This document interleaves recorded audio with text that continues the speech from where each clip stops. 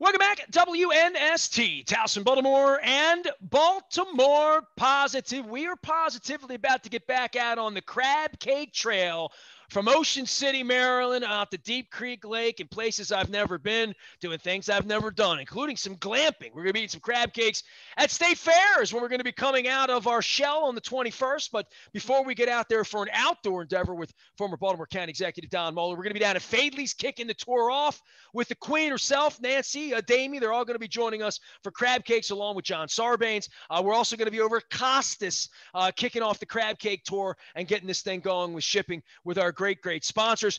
Selling the condo? Well, then you need Jeff Moeller at Moeller & Gary Realty. Make sure you're doing that. We're selling my condo. Here's the view. Don't want to sell it too much, but Jeff Moeller will have that out at Moeller & Gary Realty. Don Moeller now joins us for another Baltimore Positive endeavor. This is going to be a great segment because you and I have been arguing about John Means and Orioles and stuff, and now we're going to ramp back down into the important issues of this state and some policy and one of your favorite topics and one of your favorite background resources. Education is going to be at the forefront, and this is where I get to learn some social studies, Don Moeller. Well, Nestor, we are delighted to have one of the announced candidates for governor of the state of Maryland, and an incredible background. I say, Nestor, we are almost always the least educated people on the segment. Today we've got Harvard, Yale, and Columbia. Mr. Secretary John King, you couldn't fit Princeton in. You didn't want to hit them all. Harvard, Yale, and Columbia. You sort of made the tour, huh? I do love school, so I enjoy studies. So that worked out.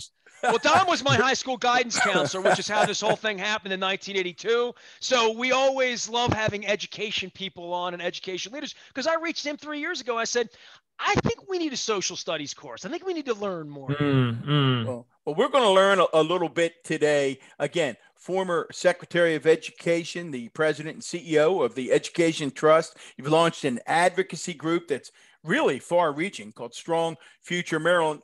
Let's start. Well, let's just start at the beginning, as they say. My good buddy, and it's hard for me to believe it will be 2 years, actually 3 years since he's gone. That just doesn't even compute. But on May the 10th, we will be looking back at 3 years since county executive cabinets passed away. But whenever, Mr. Secretary, we would meet with candidates for office, people would come and they'd want to pick his brain. They'd want his counsel about what they were about to do, whether it was run for county council, run for delegate, run for United States, you name it. They would come and they would ask advice. And he would literally say to them, tell me on a napkin why you want to run.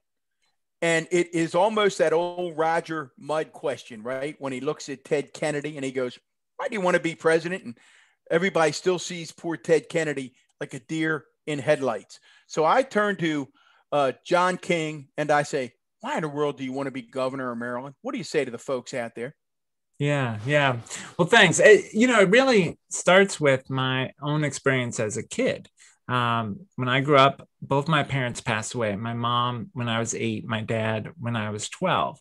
And the thing that saved me was public schools, a high-functioning public institution that made all the difference.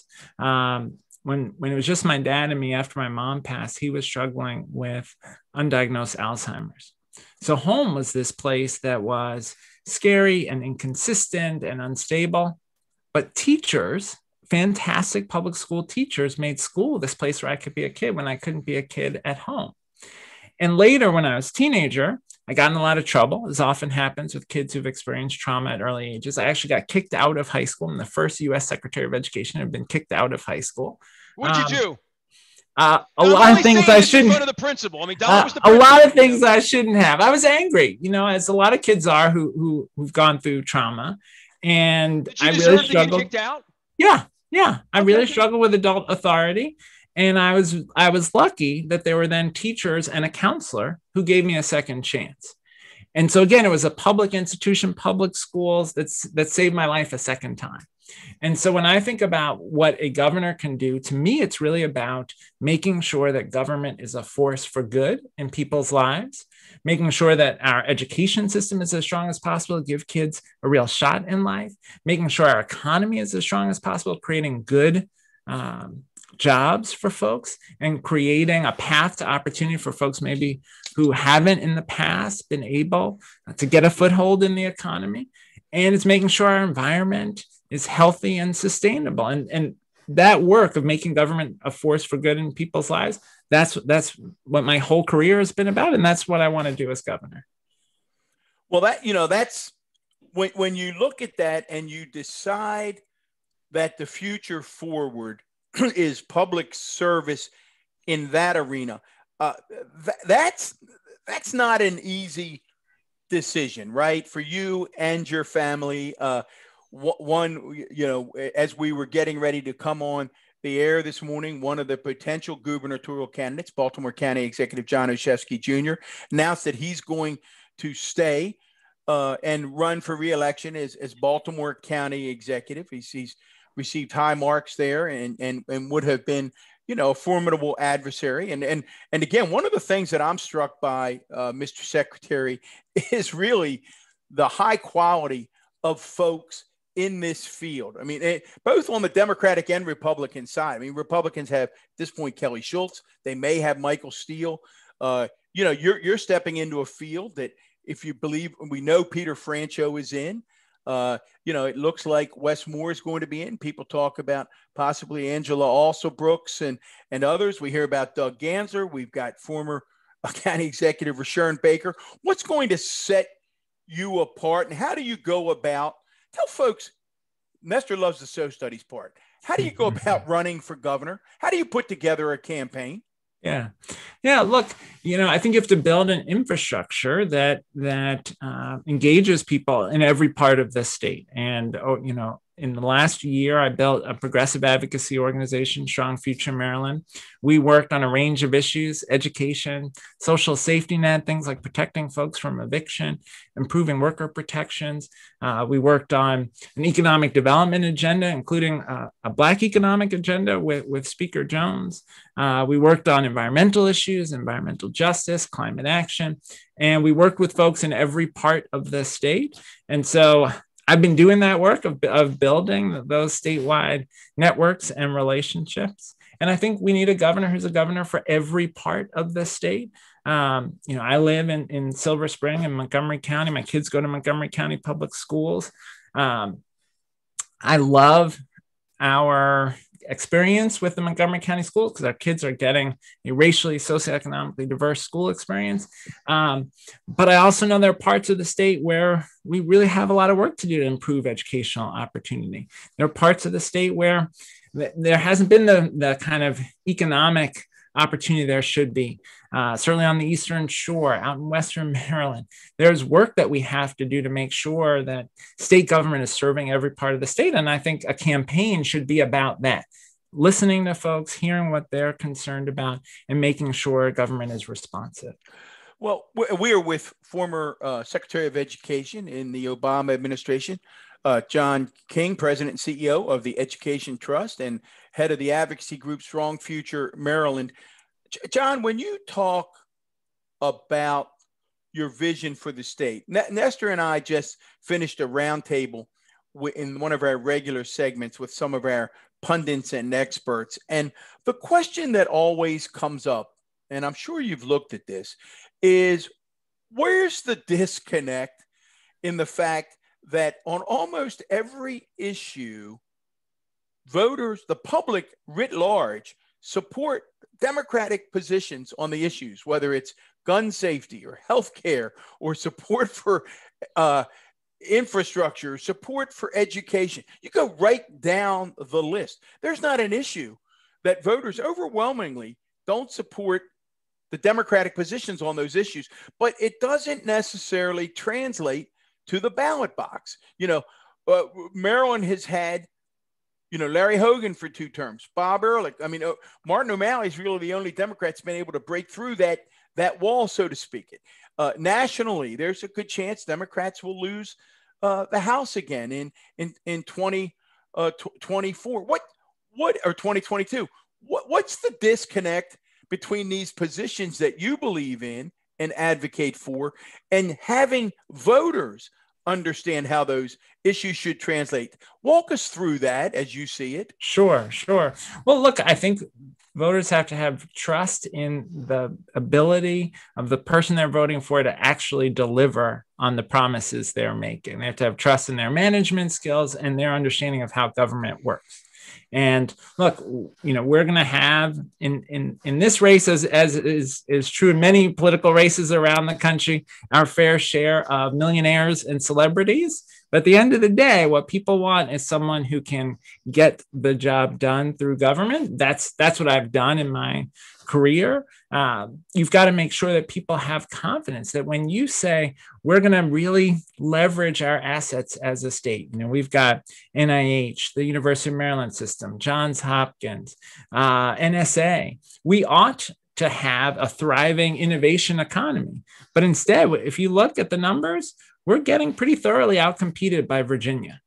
And we're not making the kinds of choices we should to ensure a innovation economy. On the day that Amazon announced they were opening in Northern Virginia, the same day, Virginia Tech announced they were opening a satellite campus to support Amazon and any other tech businesses that move to the region. They have hustle, and we haven't always in Maryland had that same level of hustle around getting businesses to move here and to start here. I want you to continue with, and then I'm going to come back.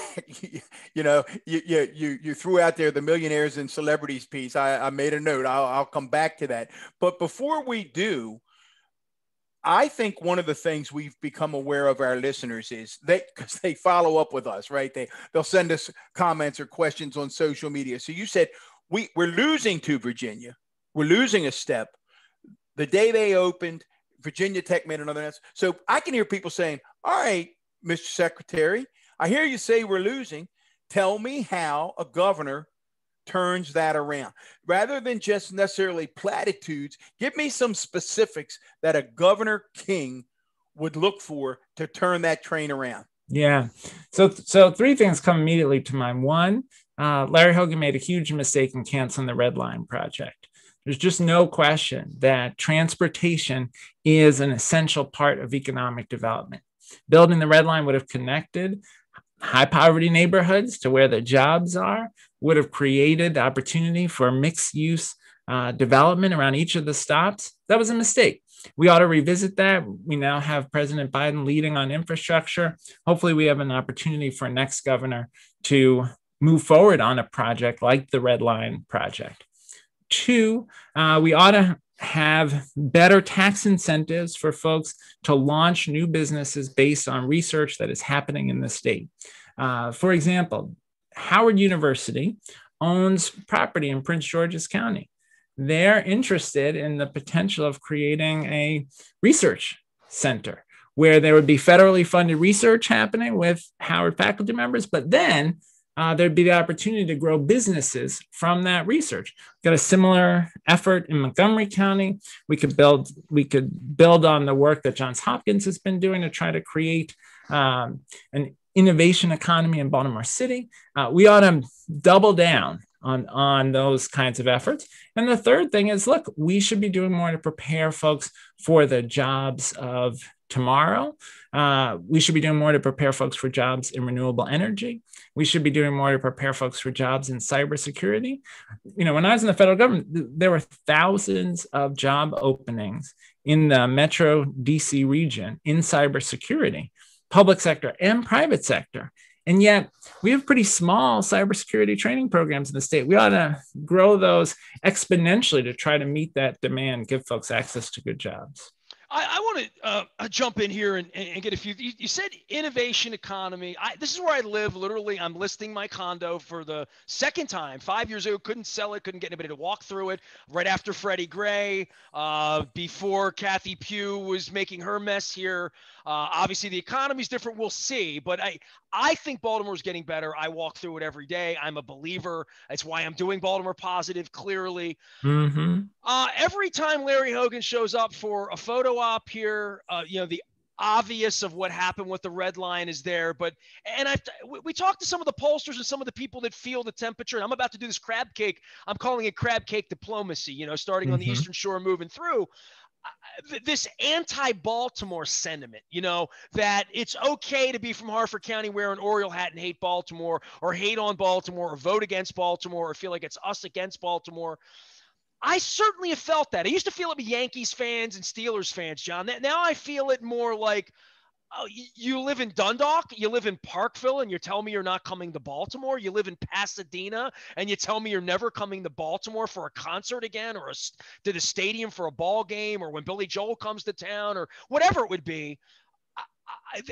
The feeling of how we merge that in the same way that all this Trumplandia has created that divide.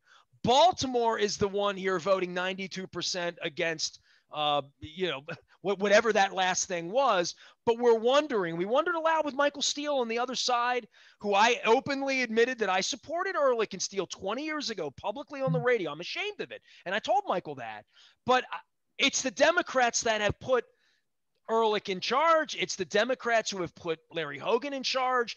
And yet this sentiment against Baltimore is something that I think, when this is all said and done, is going to be at the heart of this on the other side. Hey, you don't like Baltimore, vote for me. And that's such a, it doesn't even make any sense to me that the economic engine could be a political volleyball in the middle of this thing that you'll find yourself in the middle of over the next year.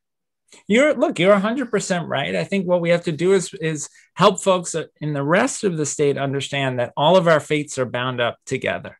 The state is going to be stronger. Our economy is going to be stronger if Baltimore City is stronger.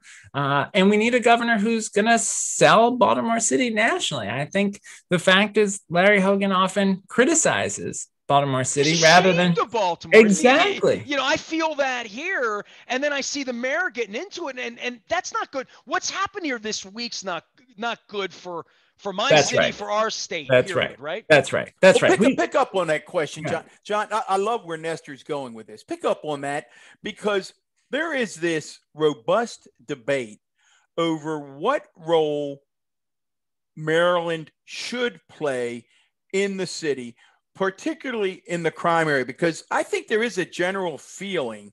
I think two things are happening in Baltimore City right now.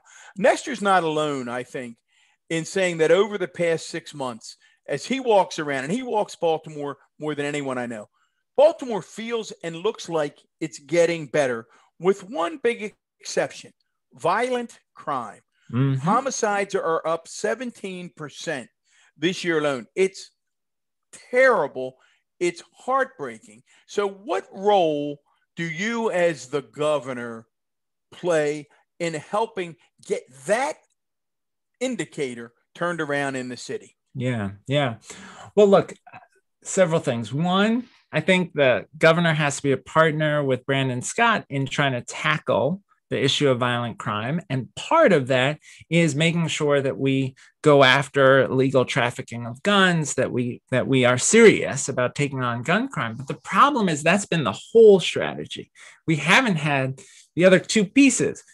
One, we need all the services that will try to get people's lives back on track. We need easy access to addiction treatment. We need better mental health services. We need an investment in violence prevention, violence interruption programs that go right to the folks who are involved in the shootings and try to help them get their lives on track. And then third, we need an economic development strategy. I would argue crime is worse today in the city because Larry Hogan canceled the Red Line project. If people can't get good jobs, that is going to undermine any attempt to advance public safety. But as a country, we've had a strategy too reliant on policing and criminal justice alone as a response to crime. John, I can remember sitting in meeting after meeting with county executive cabinets as his chief of staff, as we saw presentations from those involved in the Red Line about the massive economic development that was going to take place around the stations. And when I look back on that in terms of a failed public decision with no input, with no analysis, and no one will repudiate that. No analysis, no input, other than simply to say it's going to make me look tough. Goes back to Nestor's point, tough on Baltimore. I'm going to cancel the red line, despite the fact that we had done all the hard work with Senator Mikulski, Senator Van Hollen, Senator Cardin, all the groundwork was laid. Our congressional delegation to get these federal funds that now are gone. I mean, it really is a great example of failed public policy that needs to be discussed as we go forward. Is it not? I think that's absolutely right. I also think the failure to have more trains on the mark is a failure of public policy and a failure of vision. We should want people to be able to commute easily from living in Baltimore City if they want to work in DC. We should be excited that folks want to do that, and that would add to the housing market. On the mark, you talk about the housing market, and it changes everything about the value of everything here, and it makes your tax dollar worth more. Yes, as a taxpayer. Yes. Yes. Well, Nestor, you knew when we got into this, I was going to love. I wasn't going to go without discussing the educational aspect of our guest background. Kerwin hasn't come up. How are we 20 minutes in? How did that? And we haven't talked Kerwin, but along with Kerwin, I would like you to put a face on a position that those of us who did spend a career in education think is very, very important. Not everyone does, and that is. You were the Secretary of Education under President Barack Obama. Following that, we had actually presidential candidates like Rick Perry and others say, let's just do away with the Department of Education. I'm sure that's where Josh Hawley and Ted Cruz are and Nikki Haley. Tell folks what you did as Secretary. In other words, Nestor likes the four dummy questions. What's a Secretary of Education do, and why should people care about it? Yeah. So there are three main things that the education department does. One is there's a $70 billion budget that gets resources to our highest need schools, resources to help students with disabilities, English learners, resources to help low-income students pursue higher education. Think about the Pell Grant program. That's helped generations of students get access to college. So that's one core function. A second function is civil rights protection. And that's really the history of the department, is as a civil rights agency, protecting students on college campuses from sexual assault, protecting the rights of students with disabilities to get services, protecting students of color from disparities in discipline based on race. Right. So that civil rights enforcement role is critical. And then the third piece, and this is one that I think sometimes folks underestimate, Secretary of Education is really like the Surgeon General for education. They have this incredible bully pulpit. And what we had during the Trump administration and Betsy DeVos was someone who used that bully pulpit to attack public education, to undermine public school educators. But now with Miguel Cardona, we have a secretary, once again, who's an educator like I am. And we have, again, a secretary who cares about and believes in the role that public education plays, not just in our economy, but in our democracy.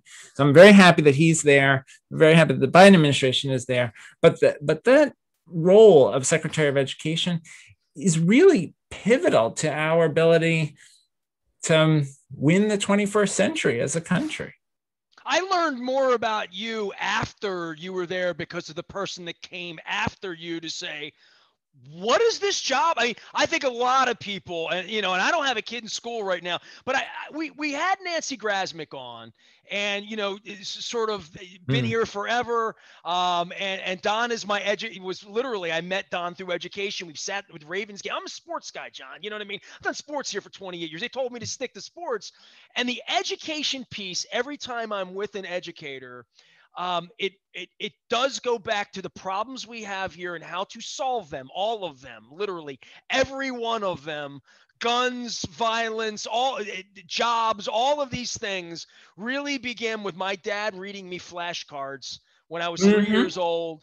and me and having a family that Don and I talk about this all the time, someone around you who gets you into that pre-K, into that kindergarten where it all begins. And that's the core of all of this. And that's where you stood beside President Barack Obama in trying to make that better. And I guess as governor, that's got to be, that will stand in the center of what you're trying to do. Exactly. I mean, this is part of why I've made the argument that there's real power and potential in having an educator as governor. So it is a central function of our state government that undergirds everything else, whether you're talking about making sure that we have strong career and tech ed programs in high schools so students can get good jobs, whether you're talking about the role that community colleges play in helping working adults get better economic opportunities. Dundalk Community College educated, by the way. I'm always proud of that. Yes. Community colleges are one of our most important assets as a state. Even on climate, you know that we have 480,000 school buses in the United States. One of the best things we could do to make progress on climate action would be to move all of our bus fleet over to electric buses. Schools, well, you don't hear people make those connections. That's right, Mr. Secretary. That's a powerful. See, this is where, and I've been focused on what Carville said. And if you get past the whole woke stuff, I think what he's saying is, let's talk turkey to people. Let's say things that make sense. And when you say to people, I wrote the number down, 480,000 school buses. Well, I don't have to be an astrophysicist to say, whoa, if we converted that fleet, the impact on our climate would be significant. And that's the kind of talk. Well, it's the education and understanding what climate change is. Yeah, and we don't get enough 75 million people who voted against that to understand that their grandchildren, what are we teaching our children about this? And that's where you come in, quite frankly. No, schools need to help prepare young people for a world that's already being affected by climate change. We're already losing farmland on the Eastern Shore to saltwater intrusion. We have flooding in Howard County regularly that is connected to climate change. You all certainly know how much air pollution we have in Baltimore City, right? This isn't a tomorrow problem. This is a today problem. And we could have schools working to address this, both in terms of what they teach, but also all the infrastructure, the buses, almost 100,000 school buildings, right? We have lots of opportunity to have education be a partner in our work on climate action. And the reality, right, again, as someone who was county executive on the first weekend that he was in office, had the Memorial Day storms of 2018 that flooded out totally large parts of Southwest Baltimore County, parts of Howard County, the Ellicott City for the second time. These 100-year storms are not 100 years apart anymore. Listen, before we let you run, I know, Nestor, we're going to hit you up with a crab cake question and hope you'll come back because we've just scratched the surface. But my political antenna went up a little bit, and I doubt that you threw it out there without thinking. I can see you smiling. You say, well, we're going to have some celebrities in the race. I'm assuming that was a sort of a tip of the hat to author Wes Moore and founder of the Robin Hood Foundation. Is that one of the things discussions that you're going to look at as to whether or not Maryland is in tune with that kind of candidacy? Because it seemed like a sort of quick shot across the bow at Wes to me. Am I misreading that? Look, Wes is a friend. What I'll say is that I believe it is important that the governor have the experience and understanding of how government works to make sure that we not only talk about these ideas, but actually deliver. So it's not a slight to anyone else so much as to say, I'm in this because I've spent my whole life in public service and I want to bring the experience I have in government to helping ensure that our state government in Maryland is a force for good in people's lives. Do you eat crab cakes? I do. Important part of being, you want to be governor. I knew it was coming. Go ahead, Nestor. Well, listen, so part of my education, and Don was my high school guidance counselor and all this, and I told him 3 years ago I need to learn more stuff, and boy, have I learned a lot of stuff back on January 6th and beyond. So this crab cake tour, I'm doing this crab cake diplomacy thing, so I'm going to see the whole state. I did 30 baseball ballparks in 30 days back in 2015 for the bone marrow registry. Nice. My wife's a 2-time leukemia leukemia survivor and has a donor in Europe. But I'm going to do Maryland because like we can't go anywhere. We've been wearing masks. Yeah, I'm not booking flights. There's plenty of places around here. I've never been to Antietam. I've never been to Rocky Gap. I've never been to Deep Creek Lake. I've never been to Crisfield. The political thing at Tall's, never been to that. So Smith Island cake. I mean, Moeller's sending me Smith Island cake pictures. So the crab cake thing's going to give me a chance to see people, meet people, maybe have a crab cake with way smarter people. So I ask people when a celebrity does land, when Barack comes over for a crab cake, where do you take the former president of the United States where I can play basketball and shoot some free throws with him? Where would you take him for a crab cake? Wow. Well, I'll tell you, this weekend, my family was in Annapolis. We had crab cakes at Wild Country Seafood, small spot, great crab cakes. You giving it a 9 or a 10? I mean, is it a place you go back to? It's a place we go back to for sure. Now, Takira Winfield Dixon, who I know Don knows on my team, she says I have to get to Coco's Pub in Baltimore. So I've not been there yet. You can't go there. We've already got Brandon. It's sort of like Hollywood Squares. We got to pick you have to have we'll go to Annapolis with you, but Brandon's already. So we were in Fadley's, which is our sponsor. Where we're starting, and Brandon's like, "I'm taking you to Coco's next time." I'm like, Fadley's is our sponsor. What's wrong with me? Now I'm deciding we're going non. This is why I'm doing this because it's such a non. Are you fried or broiled? Fried. And so you're getting closer to my vote. I think Wes said fried or broiled. It stays there. Where, John? Where do you get one at home? Where do you get one down in Silver Spring when you're going to go out on a quick for a neighborhood crab cake? Where do you go grab one in the neighborhood? And if you say in DC, we're going to go statehood. We're going to have a whole nother segment.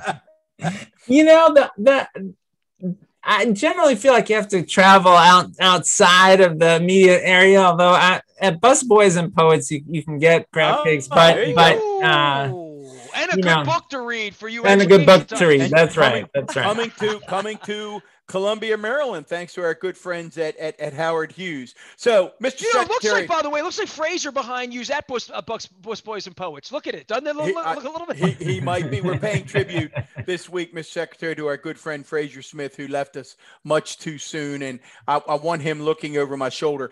Before we get out of here, tell folks where they can keep abreast of the John King for Governor campaign. Where can they go find more? And then in 30 seconds, tell them why they should think you're a serious candidate. Yeah. So folks can get more information and follow our campaign at johnkingforgovernor.com, johnkingforgovernor.com. And look, I think we have a lot of missed opportunities as a state, whether it's around ensuring access to quality education in every part of the state, whether it's around economic development so that we have a thriving innovation economy that's creating great, good jobs, or taking on climate change and environmental justice issues. And I know from my experience as a pragmatic, progressive problem solver in government that I can be the person to help lead us to a state government that delivers for people. And so I hope people will, again, come to johnkingforgovernor.com and follow our campaign. John, we had a lot of candidates and different people on, but you have like Roger's Thesaurus behind you, and as a writer, I mean, like I was, I old school. On my desk. Well, Mr. Watkins at Dundalk High, you remember Mr. Watkins, Don, right? Sure. Absolutely. He was my pre-SAT teacher for SAT prep, and Mr. Stockett as well, right? So, the Thesaurus, man, that was my friend, so I appreciate that. So, Nestor, we had a little Harvard, a little Yale, a little Columbia, former Secretary of Education, important voice in the gubernatorial campaign in Maryland. Mr. Secretary, I hope this will be the first of many visits, and hope you'll come back and update us throughout the campaign on how things are going. Absolutely. I look forward to it. Thanks for the opportunity to join you. Fried crab cake in August. We're going to do it. All right. On the trail. I'm there. All right. I'm there. There he goes, John King. I only know him through television and stuff. We get the big guest around here working with the great Barack Obama. Loved your work. Thank you for your service in that way. Really appreciate that. Thanks so much. All right. Now, I told you, it took the person after to figure all that out. But thank you very, very much. So we have all sorts of gubernatorial candidates coming on. We're talking about all sorts of stuff around here, including the John Means no-hitter. It's Preakness week. Nothing more Maryland than that. And the Crab Cake Tour kicks off at Fadley's next week. We're really looking forward to talking crab cakes, eating crab cakes, and probably drinking a little beer along the way as well. I am Nestor. He is former Baltimore County Executive Don Moeller. We are BaltimorePositive.com.